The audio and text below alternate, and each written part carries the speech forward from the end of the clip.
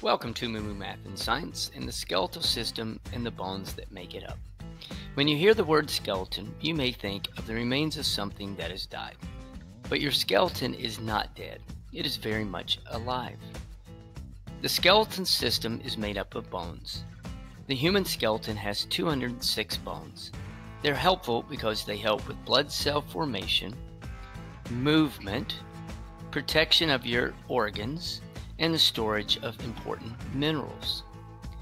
A bone may seem lifeless, but a bone is a living organ made up of several tissues. Bone is made of connective tissue and minerals. These minerals are deposited by living cells called osteoblasts. If you look inside a bone, you will notice two kinds of bone tissue.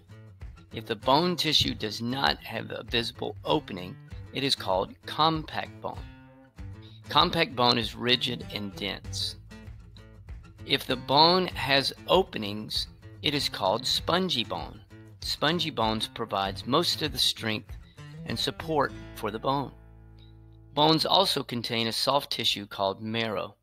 There are two types of marrow: red marrow, which produces red and white blood cells, and yellow marrow, found in the central cavity of long bones, and it stores fat. A couple of major bones of the skeleton system is the cranium, the clavicle, your ribs, your humerus, the radius, ulna, the pelvic girdle, the vertebral column, the femur, patella, tibia, fibula, and phalanges. So there we go, the skeletal system, bones working together to help keep you alive.